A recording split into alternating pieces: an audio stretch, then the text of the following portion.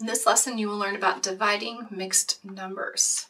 So when we have mixed numbers, when we divide, the first step is to make your mixed numbers into improper fractions. So to do that, you do 3 times 3 is 9, and 9 plus 2 is 11, and the denominator stays the same, 3. We're going to leave this a division problem for now. Then we make this mixed number into an improper fraction. 5 times 1 is 5, plus 1 more is 6 fifths. Okay, now we have a division of fractions.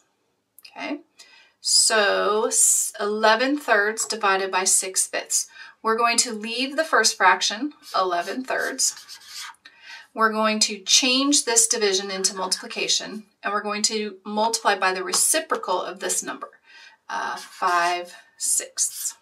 Okay, so this is the leave, change, reciprocal. Leave the first fraction, change the division to multiplication, and use the reciprocal of the second fraction.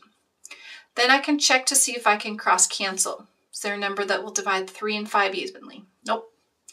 Check 6 and 11. Is there a number that will divide 6 and 11 evenly? Nope. Those will not cross cancel at all. So now I simply multiply the numerators. 11 times 5 is 55. 3 times 6 is 18. Now I have an improper fraction. I want to make that improper fraction into a mixed number. So I divide. 55 divided by 18. 55 divided by 18. How many 18s are in 55? Well, let's see. Let's try 3. That's 24. 3, 4. Oh, very close. So 3 times 18 is 54. Subtract, and I have 1/18 left over. My remainder becomes the numerator. The denominator is the divisor.